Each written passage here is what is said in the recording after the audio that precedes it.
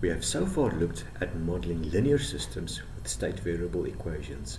However, most real-world systems are nonlinear. The linear state variable control techniques are very powerful, and if possible, we would like to apply them to nonlinear systems as well. In order to do this, we need to linearize the nonlinear systems. The problem we want to solve with linearization is the following. Suppose we have a system whose dynamics is described as differential equations that are nonlinear in the states and the input, and the output is described as an equation that is nonlinear in terms of the states and the input. We want to approximate this nonlinear system with the normal linear state variable equations. Before we discuss how to linearize a system, let's first look at the principle of linearization. Consider the simplest possible system, one with only one state x and no input, and let's only look at linearizing the state equation. The nonlinear state equation is given by this equation, where the derivative of x is a nonlinear function of x.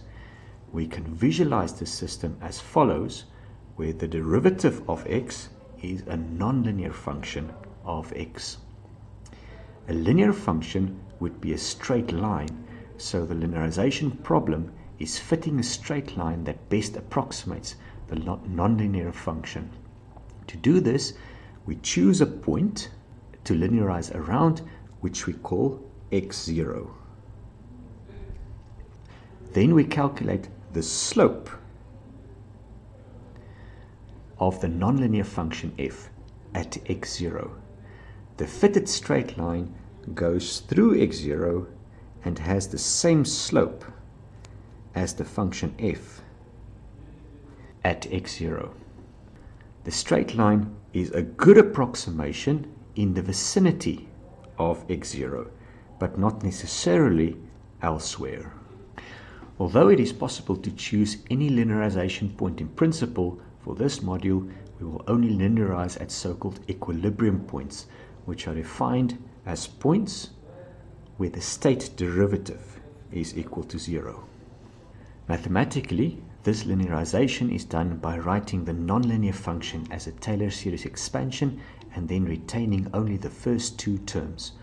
For our nonlinear function, the first term of the Taylor series expansion is the function f evaluated at x0, and the second term is the derivative of the function f evaluated at x equal to x0 multiplied by the deviation of x from x0.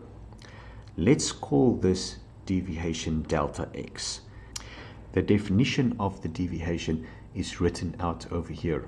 The derivative of delta x is equal to x dot, since x0 is a constant.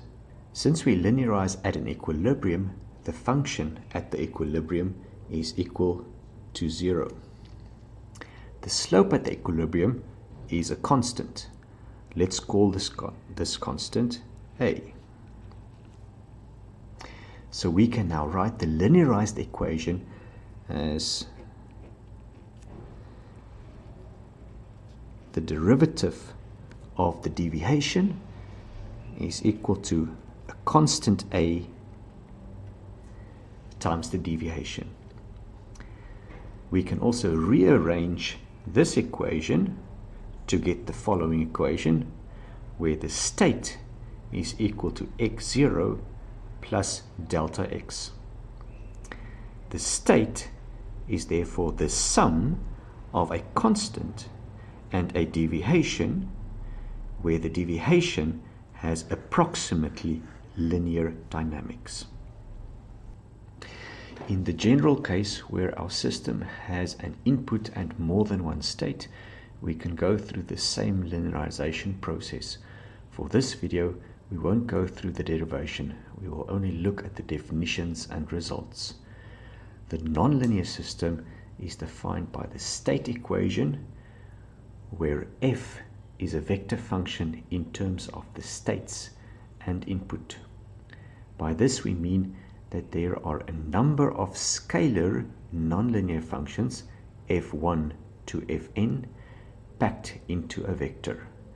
The output equation is a nonlinear function in terms of the states and the input.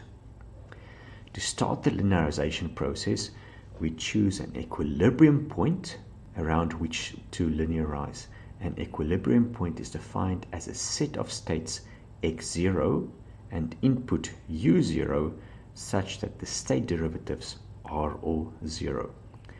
We now define the state deviation from the equilibrium point, the input deviation from equilibrium, and the output deviation from the equilibrium. The linearized system is given by these two equations. In the state equation, the derivative of delta x is the derivative of f with respect to x evaluated at x0 and u0 times delta x plus the derivative of f with respect to u evaluated at x0 and u0 times delta u. In the output equation, delta y is given by the derivative of g with respect to x evaluated at x0 and u0 times delta x plus the derivative of g with respect to u evaluated at x0 and u0. This will be a matrix, a column vector, a row vector, and a scalar, and we call them A, B, C, and D.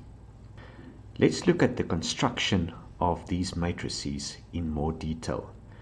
For matrix A, the derivative of f with respect to x is constructed as follows. The top left element is the derivative of the first function in f with respect to the first state.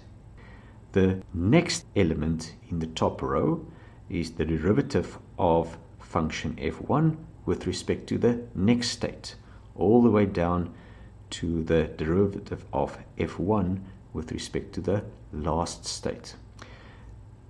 The next row is the derivative of f2, the second function in f, with respect to all the states, and it follows the same pattern down to the last row, which is the derivative of the last function in f with respect to all the states. For vector b, the derivative of f with respect to u is constructed as follows. Each of the functions in f are derived with respect to u, and they are all packed together in a column vector. For vector c, the derivative of g with respect to x is constructed as follows. Function g is derived with respect to each of the states, and they are all packed together in a row vector.